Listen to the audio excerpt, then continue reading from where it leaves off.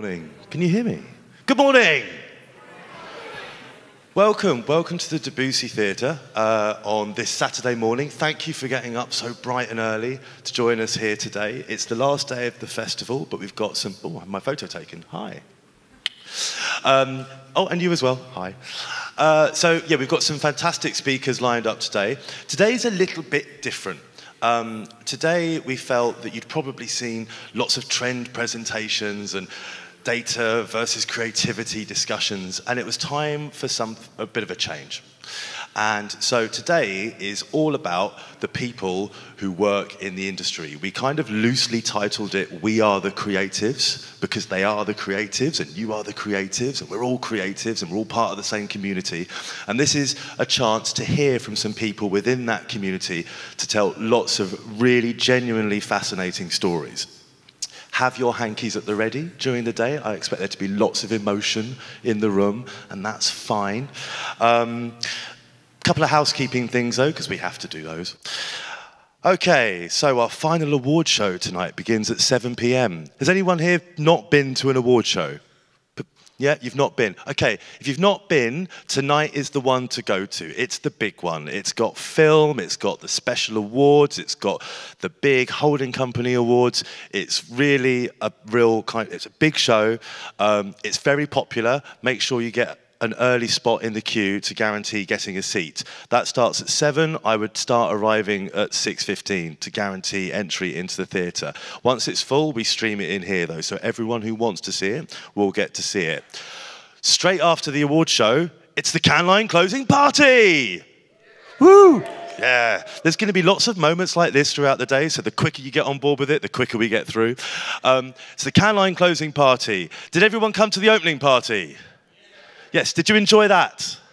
Okay, if you enjoyed the opening party, I can promise you the closing party is going to be at least 50 billion times better, right? And that's a personal guarantee from me.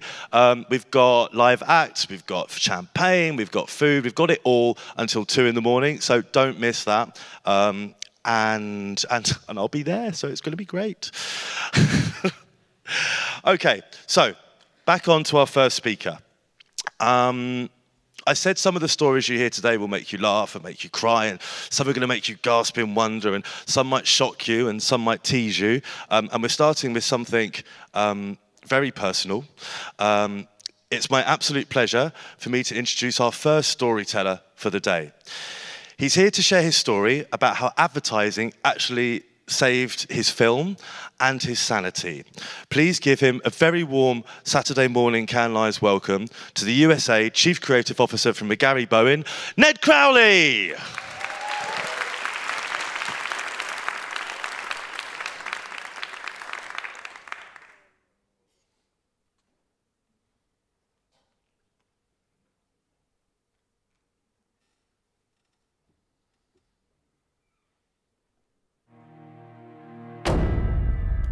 Hi, Lenny. Sorry about your loss. Look for me on television. Please don't talk about me when I'm gone. Pretty baby, Today, I've been given another chance, and I know exactly what I have to do. Out of the car there, Pilgrim. I am a stand-up comedian. You ain't no stand-up. Not yet, but I'm on my way to Las Vegas for the Monty Guy auditions. Was I a speeding officer? Hey, how about you open for me? Destiny's calling. It's time to get up there, shake your stuff. Welcome to the stage, Lenny Freeman. Get off the stage. You suck. You could be my manager, Hitch. I don't enter into contracts lightly. Now, please, stop me if you heard this one before. I can't go right now. Doesn't surprise me. Nobody ever leaves this place. What seems to be troubling you? I have never been in trouble, and now I'm in the worst kind of trouble ever. No, you ain't, Lenny. Yes, I am, Hitch. No, you ain't, Lenny. Now you are.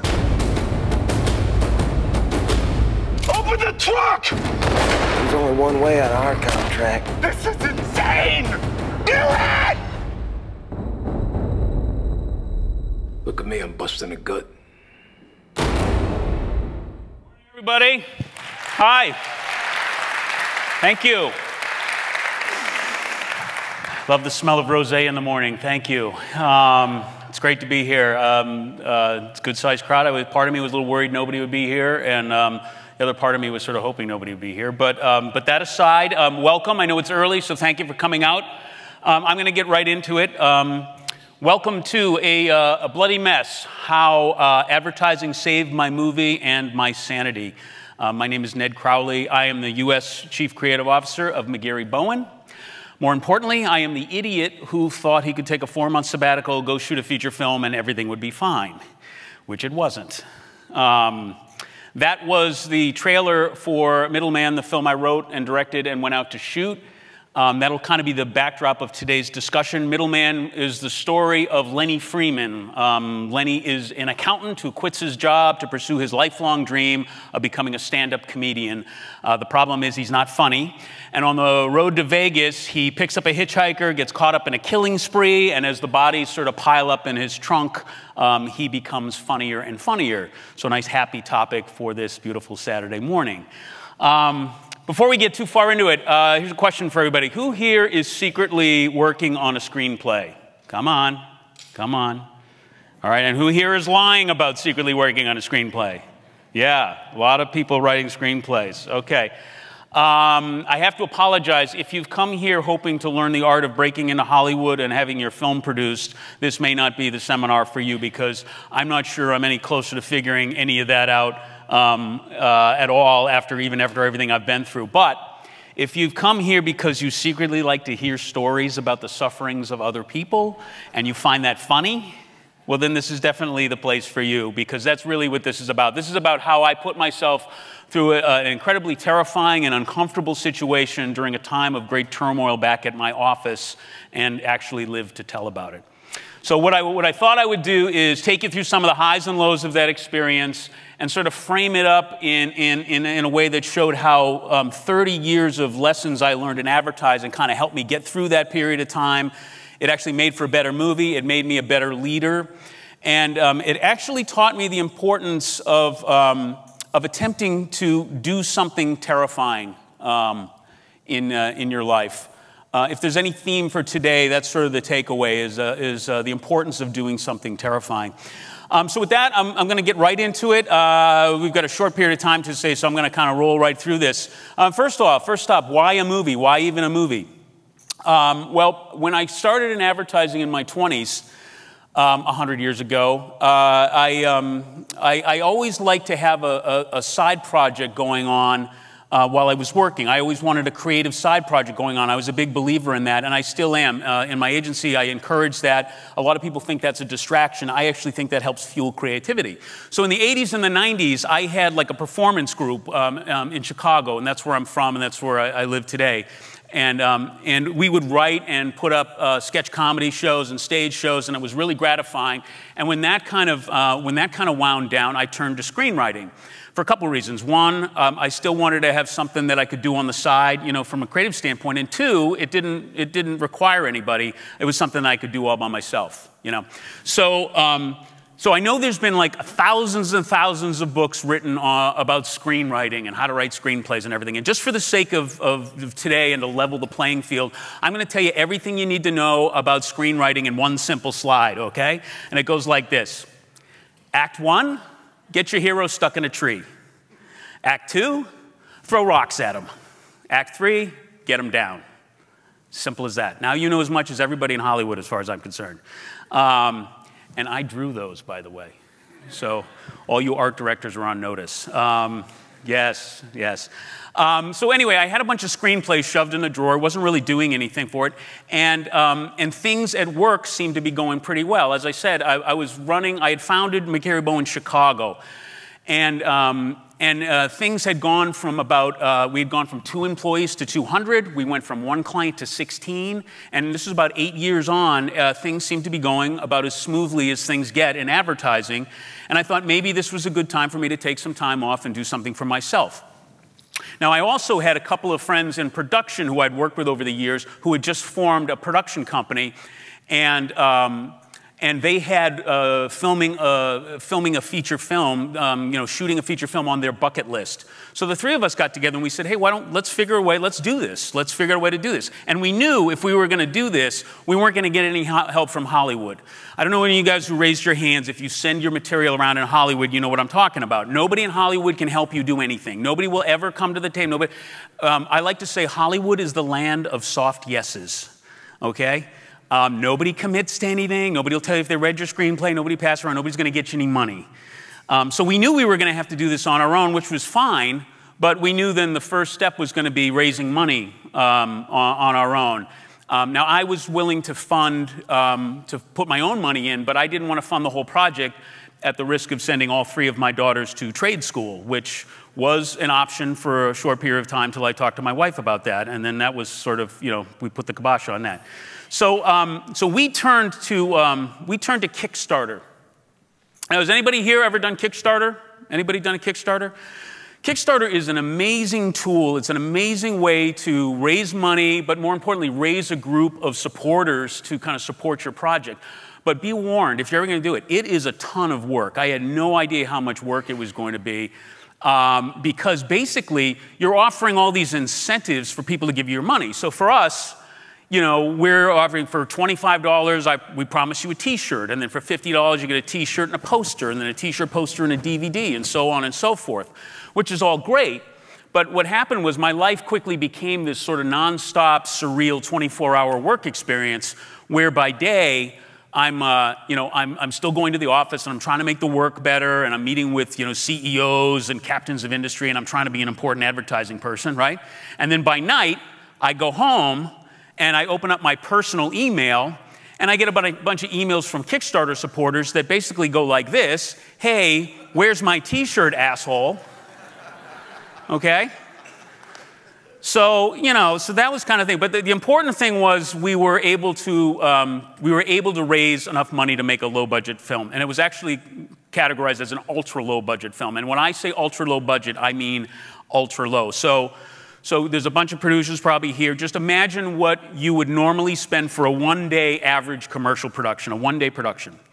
That's what we had for a 15-day film shoot with 4 pickup days on both sides, post-production, special effects, catering, everything all in, everything. So no money whatsoever, which is why while you and my fellow advertising friends were busy living large on the client at the lovely Shutters on the Beach in Santa Monica, I'm staying in a one-room, roach-infested, crappy B&B in Sherman Oaks so we can make this film. And this is how bad it was.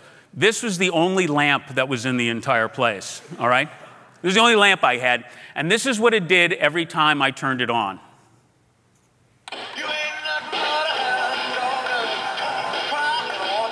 Morning, noon, night. That's all we had.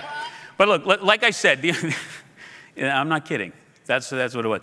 The important thing was that we had raised enough money to make this feature, and we just had enough. The other important thing was that I had the support of my agency. I had the support of my agency back home. I had the support of my clients who were really behind me, thought it was a great idea. But most important, I had the support of my co-partner and president of the Chicago office at the time, who promised me and committed that even though his contract was up, that he would not go anywhere while I was gone, because we both agreed that would be a disaster if all the leadership was gone during that time period. So I had his commitment. I had no more excuses, and I'm like, okay, time to go, right? So I get in my Jeep. I'm getting in my Jeep. I'm going to drive my car out there because I need a car while I'm out there. And it's great because the route I'm taking from Chicago to LA, it's the same road that the character in the film takes. So it's kind of fun. And I packed up and I got my road tunes, and I've got my espresso machine in my passenger seat, and I'm just driving and thinking and drinking espresso for 3 days. And it's awesome. And I go through the farmlands of the Midwest, and then we go through the mountains. And then we go through the deserts. And then finally I get to California. And I'll never forget this. So I roll into California, and I actually see the Hollywood sign. I've seen it a million times, but roll up and we see the Hollywood sign. And I think to myself, this is really going to happen. I mean, I've never even taken 2 weeks off in a row for vacation. And I've got this 4 months ahead of me. And we're going to make this film. And this production is going to go ahead. And I feel like I'm on top of the world, right? And that's when I got this text from my co-partner and president. And that is the exact moment when I also hit 3 cars. Which brings me to my most important advertising lesson: don't text and drive, okay? If you take nothing out of today, I don't care about any lessons. If you take nothing, I just don't text and drive. It ain't worth it. It's not worth it. It's very stupid. So it really sucked. That's what happened. I was sitting there in the street, and that was the moment when I can identify when everything started to turn. As you guys all know, advertising is a very cyclical business, and things can turn on a dime. And it was shortly after that moment when our largest client in the Chicago office went into review. And now I needed new leadership. And I pretty much decided right then and there, with my car steaming and standing in the street, that I couldn't do this. I had to turn around and go back. And that actually leads me to another lesson that I've learned actually many, many, many times over the years, and that is that life is short, work for great people. Okay? I know it sounds trite, but I happen to work for an amazing bunch of people who wouldn't let me do that. They wanted to honor their commitment to me and to this project. And so what we did was we worked long distance. I worked with the New York office as well, and we put new leadership into place. We doubled down on the businesses we had because we didn't want anything to go in there, and we tripled down on the business that went into review because we really wanted to retain it. So even though a lot of my first month of production was eaten up by a lot of long-distance work and a lot of long-distance management, their commitment and their help actually saved me 4 months of completely sleepless nights, except for this thing. Now, because there's no way to sleep through that. So anyway, we're going to make the movie. We had the commitment. Let's get on to some of the fun stuff. Let's talk a little bit about casting. Now, another thing I was very fortunate at during my comedy and my performance days in Chicago, I had become very good friends with an actor who had just spent the last 7 seasons as the office punching bag on the hit TV show Parks and Recreation, and that's Jim O'Heir. I don't know if some people may be familiar with the show, some not. It's a very popular show in the US, and now that it's gone to Netflix, it's exploded. Well, Jim played a supporting character on that show, and he was freaking out now because the show had come to an end and he didn't know what he was going to do. He didn't know what he was going to do next. And Chris Pratt and Aziz had gone off to do all these other things, and he's like, what am I going to do next? And the timing was good. I came to him with this part that was unlike anything that he had ever had before. So he was all in. He was on board. And then we're thinking, all right, for the rest of the cast, we're just going to grab whoever we can because, we don't have any money. And I don't know if you know this, but like for a low-budget feature or for an ultra-low-budget feature, you're paying actors just $100 to $125 a day. That's all they get. So I'm thinking, we're going to have to use my mother and my sister in this thing. Well, Jim is like committed. He's like, no, actors want great parts. They want to act. They want great parts. It's not always about the money. And if we can get the script out there, we can get some great people for that. And that's really what we did. And with that, we actually managed to attract some great people. Are there any Walking Dead fans here? Anybody know The Walking Dead? Okay, so the first couple of guys we got from The Walking Dead, Andrew J. West played Gareth the Cannibal from Terminus, and Josh McDermott is currently playing Eugene on that show, and so he's on that. We managed to pick up Annie Dudek, and she was a regular on Mad Men and on House and on Big Love. And then Tracy Walter is just an old-time actor. He's been around Hollywood forever. He's been in every Jack Nicholson movie. He was in Silence of the Lambs. Most people know him as from the cult classic Repo Man, where he played Miller the mechanic. So, we had all these great actors. We finally had locations, all right? So here's what you come for. Let's get into a little of the rock throwing, shall we? Now, I won't go through every disaster that happened over the course of this film because we would be here all afternoon. But what I thought I'd do is I'd take you through a few of the, the pain points as they were and a few of the disasters that happened and talk to you a little bit about how my lessons, my 30 years in advertising kind of got me through them. And the first one is this baby here. This is a 1953 Olds 88. Now, this car was in just about every shot of the film. And at first, we didn't know we were going to find a car like this. All we knew is the script called for The script called for a really old vintage car that had a really giant trunk that you could stuff a lot of dead bodies into. Always important in any film, as far as I'm concerned. So we had, and we didn't really know where, we stumbled upon this car. It was in a lot in LA, and I think we picked it up for $8 or $9 grand. And we used it for this teaser that we went out to shoot. Now, that was another thing. For Kickstarter, we went out to shoot a teaser and a trailer ahead of time for a couple reasons. One, we wanted to get our feet wet on the production side. But two, we also, on Kickstarter, we wanted to show people the level of quality of what we were shooting for. And this car performed like a dream on teaser day. I mean, we were driving it up and down the highway. We were driving it into the desert. We're driving it through shrubs. And it performed great. So when the first day of the shoot comes around, we're excited. We're confident because we've got this great car. And the first day of the shoot is all about driving. The first day was, the scene was Jim's character and Andrew's character. They're basically driving all over this desert town trying to get rid of this dead body. All right, and they're driving all around, driving. They go here, they go there, they go to the hardware store. They get tools. They go out to the desert to try and bury the body. They unbury the body. So we're driving everywhere. And the thing that's really important here is, you know, when you're doing a commercial shoot, what do you get? You get what? Maybe 8, 10, 12 setups a day. That's what you're hoping for. For this film, every day, we were shooting 30 to 35 setups. So there's no room for error. We barely did second takes. When we were doing dialogue, we did second takes, but we barely did. And we were shooting and going. So there's no room for error. But we're not worried about it, right? Because we've got this miracle car that we know performs great. And so the first day of the shoot comes around, and we're in the middle of the desert, you know, and it's about 110 degrees. It's just as bad as it's been outside for the last 4 days. So we're out in the middle of the desert, and the trailer rolls up with the car sort of under cloth, you know, and we unveil the car, and the whole crew just starts applauding. Everybody's so excited, right? And then we back the car off. We just kind of roll the car down, and Jim comes in, and Jim hops into the driver's seat, and he cranks the engine, and vroom, it starts right up, and everybody applauds. Everybody's so happy, and I call action, you know, because I'm so happy, and the crew starts applauding, and we're all so excited, and Jim's so happy he honks the horn, and when he honks the horn, the entire engine bursts into flames. See, we had never honked the horn before, and apparently the horn lines were crossed with the gas line, and so first day, first shot of the day, we're in the middle of the desert, car's on fire. So what do?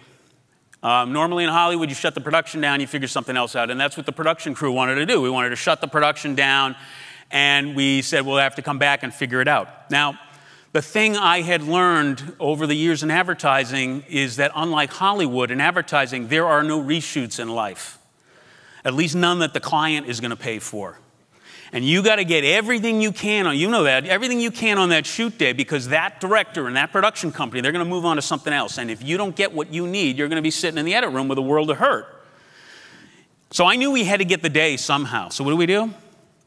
We threw a blanket over the engine, put it out as best we can, close the engine down, and then we pushed the car into every shot that day. We pushed it up the street. We pushed it down the highway. We pushed it up the hill. We pushed it down the hill. We pushed it in the hardware store. We pushed it into the gas stations. We pushed it into the junkyard, pushed it in the desert, and not the PAs. This was the producers and me. Call action, run and push the car. Call action, push the car. 14 hours a day of that, but we got the day. And you saw some of the footage actually earlier on. You would never know the car wasn't running. In fact, the car was smoking probably through more of this thing than it was running. But we managed to get the day, which sort of proved that out. So anyway, so there's a little something to think about. Next time, you know, you're coming off your hard day of shooting, and you're at the Four Seasons sitting poolside, and you can barely lift your gin and tonic. You're so tired. You know, think about that one. Think about that one. How about another rock? This rock here was called Josh McDermott.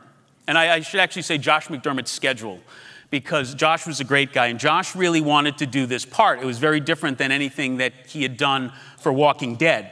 The part he was playing in the film was this just hateful, misogynistic, mean-spirited comic, very much like an Andrew Dice Clay, just very angry. And Josh really wanted to do it.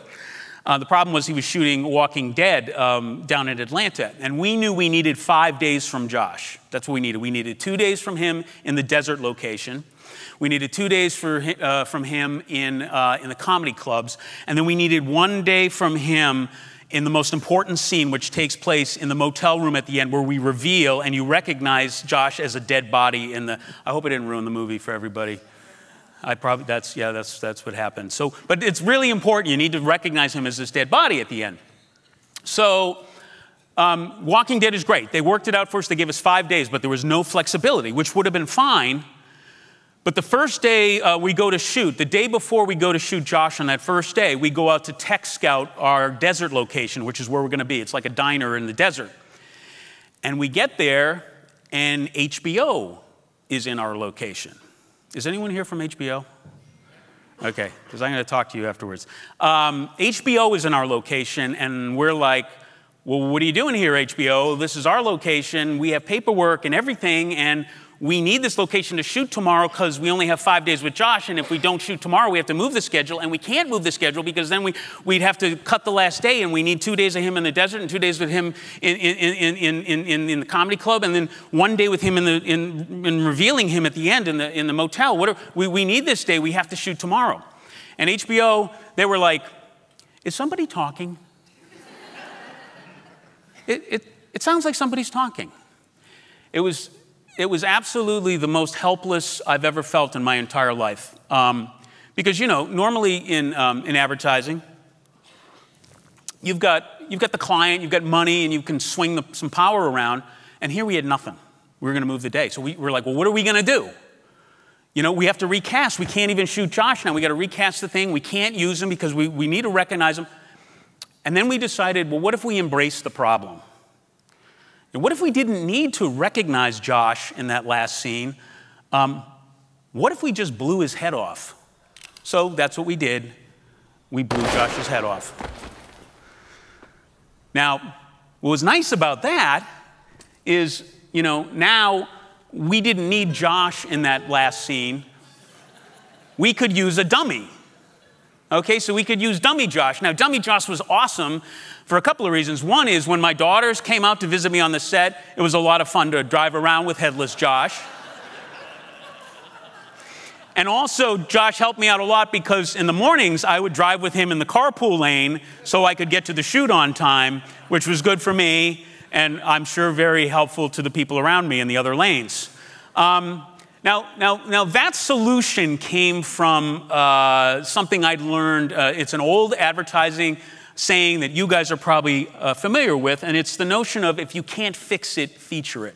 We've all worked on those crappy products that have bad feature points and bad product points of difference and things like that, and you spend your whole time trying to avoid that and then finally you just throw your arms around and embrace the problem and bring it to life, and that's what we did. And so I'll encourage you guys to, as you go forward, there's a different spin on it. You know, when you have that, when you're working on that kind of crappy product and it's not working and things just don't seem to be going right, think about blowing the product's head off.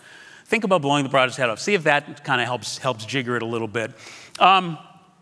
Do you guys want to hear one more story? Do I have time for one more? Okay, all right, one more tale of horror. I'm having flashbacks like Vietnam. I'm experiencing all the pain again. This rock is called Rain. And stupidly, we wanted to shoot a rain day on this ultra low budget feature. And this is a scene where Jim's character picks up the hitchhiker. And I wanted it to be really dark and creepy and rainy. You know, and normally to shoot a rain sequence in a car and dialogue in a car, you put the car up on a trailer, right? And then you tow that truck with another truck, a camera car, and you shoot into the car, shooting dialogue, and then you chase both of them with a water truck, shooting thousands of gallons of water into the air and down, and then you can shoot dialogue safely, and it all works out. Well, unfortunately, that would have been our entire budget right there. We didn't have that, so we had to do it the Roger Corman way. So, which is you park the car in a dark location, you get a couple of PAs pushing on the front of the back of the car to jiggle it, and then you get a guy with a hose spraying water on the windshield and down the side, so it looks like the car's moving forward in the rain. Seems simple enough, right? So it's going to work, great. And it would have worked fine, except for one guy. And there's always one guy on a shoot. I don't care if you're on the best production in the world, you know it. There's always one guy on the shoot who's not going to do it right and is going to ruin it. It could be the prop master, it could be the producer, it could be the director, it could be the agency. You never know, but there's always one guy. And this one guy was the guy in charge of the rain effect. And he was ridiculous because he was dressed like the Gordon's fisherman. You know, he had on a yellow raincoat and yellow rain pants and a yellow rain hat. And he would stand outside the car with the hose, spraying it on it, and he'd be lecturing us on the proper Hollywood technique of spraying water on a windshield, right? And we're sitting in the back of the car. The two actors are catching pneumonia. They're completely soaked. I'm in the back with the sound guy and the DP. And this goes on for hours. We can't get anything because it doesn't look right. And he's standing there lecturing us and talking about the Hollywood technique. And I'm in the back and I go, well, that's great, dude. But all it looks like is it looks like somebody's just running a hose on the windshield. Not to mention the only thing that I can see in every shot is a reflection of some jackass in a yellow raincoat, okay? So this goes on for hours. And it was the only time I really didn't think we were going to get anything. And the producers wanted to shut it down and said, we'll try it tomorrow without rain. We can't do it. And I just lost it. I said, we can't do that. And I got out of the car and I grabbed the hose. Now, the hose guy, Mr. Fisherman, got very upset with me because apparently I'm not a union hose guy. So he walks off and leaves me there. So now I'm directing the scene from outside, which is fine because I'm going to start spraying not the way Hollywood taught me, but the way my father taught me. You put your thumb over the nozzle and you get a nice spray, okay?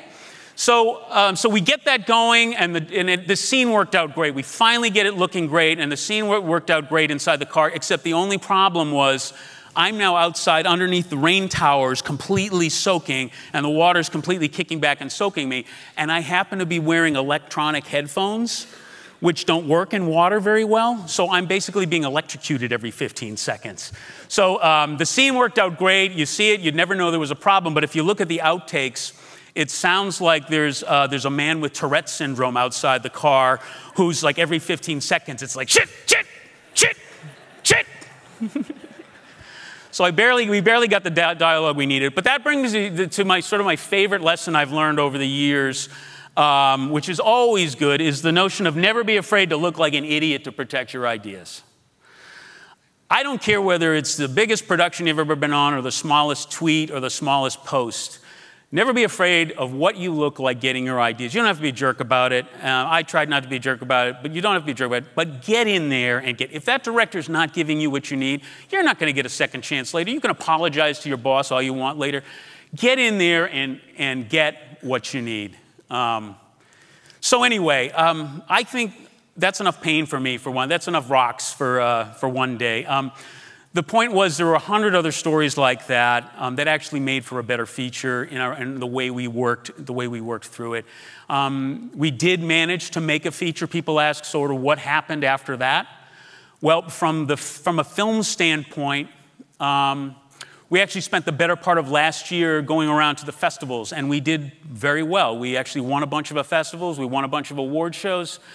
And we thought that was going to be it. And to our surprise and our delight, just two weeks ago, actually, we had a national theatrical release in the U.S. into 6 major markets, which was a miracle through AMC Films. And we got great reviews all the way around, except for Hollywood.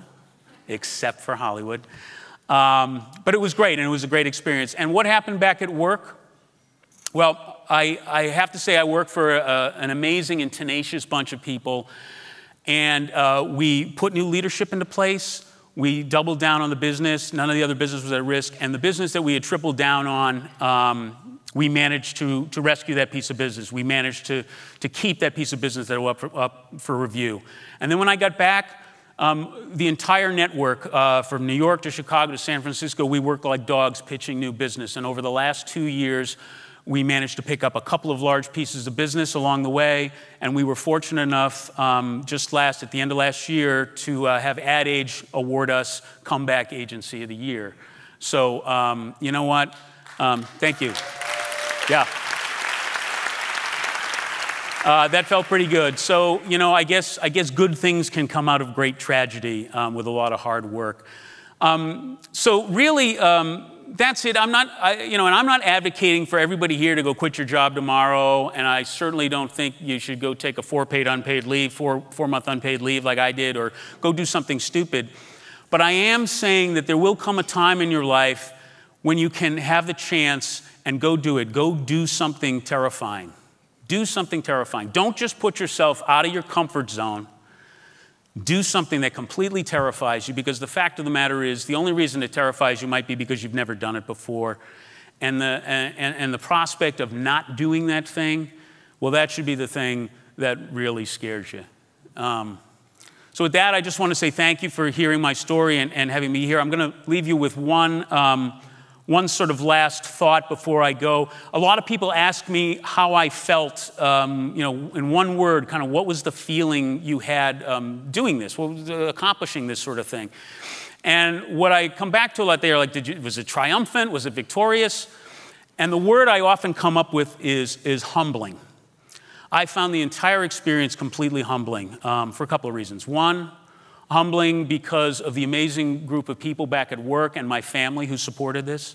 Humbling because of the hundreds and hundreds of people who came out, people who gave us, strangers who gave us money on Kickstarter, and people who donated their time and their talent and their energies, special effect people, post-production people who are here, editors, special effects folks, musicians who gave us it. But mostly I found it humbling, and mostly to this very day, I still find it humbling, because even after 2 years, I'll still come back after a long day of work, and I'll open up my email, and I still get a couple of these. Thank you very much, everybody. Thank you. Big round of applause, please, for Ned Crowley. Thank you, man. Thank you. Okay, so that wasn't a bad way to start the day, was it? Did you enjoy that? Excellent. There's plenty more like that to come later today. We're going to take a short break now, but we'll be back in 15 minutes with world-renowned photographer Platon and TBWA. We'll see you in 15 minutes. Thank you.